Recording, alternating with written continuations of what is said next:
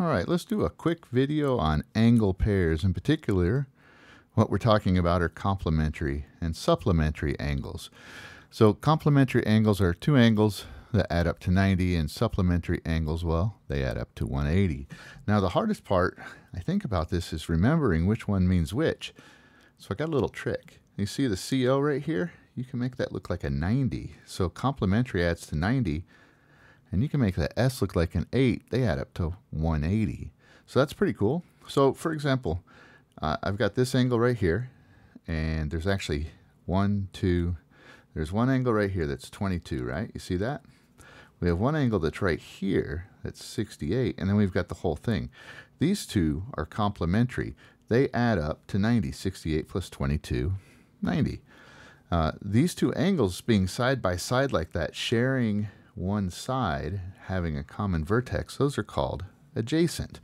So angles that are side by side that share a common leg, they're called adjacent. So angle 1 and angle 2 are adjacent right here, and angle 2 and angle 3 are adjacent, but angle 1 and angle 3, they're not adjacent. They don't share a common leg. They do have the same vertex, but they don't have the same side. So those are not adjacent.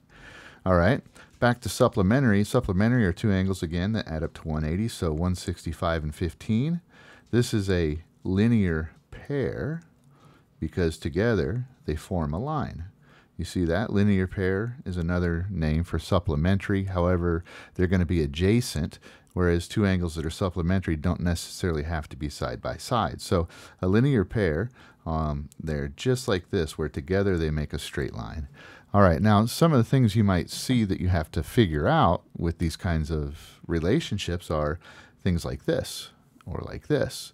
So if we look right here, this angle's 150.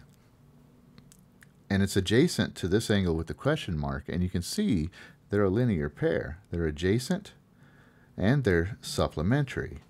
So that means they add up to 80 degrees. So 150 plus what equals 180. You could probably do it without writing it out, but if you couldn't figure it out, you just write that equation and then you would solve.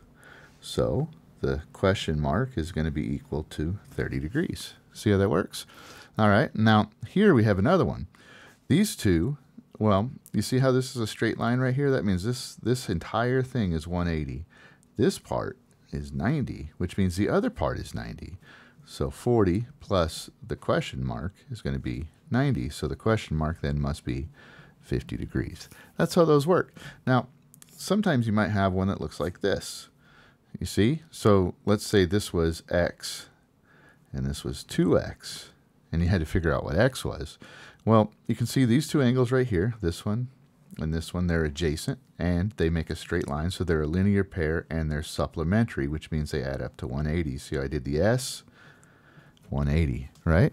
So one angle plus the other angle equals 180. We can solve that. That's 3x equals 180. So if you divide by 3, you get 60. So this one's 60, and this one is 120. So anyway, that's a real quick overview of how supplementary and complementary angles work, including adjacent angles and solving for some stuff. I hope it's been helpful, and I hope you have a great day.